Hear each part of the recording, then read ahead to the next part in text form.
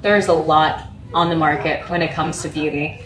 And since that's kind of what we started with, it was like an entire skincare routine. I was like, let's step away from that and look at the beauty landscape and figure out where we can actually make our mark.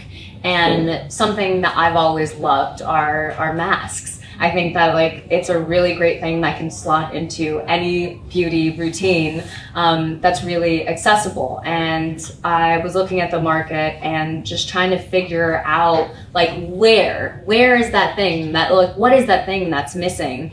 And I love a clay mask. I feel like because I have oily, acne prone and sensitive skin, I was like, if I figure out something that's going to target those things, there's got to be people out there who's dealing with the same thing, and really lean into what it is in these luxury quality ingredients and brands, and figure out a way that we can take that and make it more approachable, and reduce the price point a little bit, you know, because not everybody wants to spend $70 on a mask. So that was like really where I started, and thankfully from the support of Amazon, partnering with them and being on their homepage, they really made it easy for us to really stand in our own space and have the consumer be able to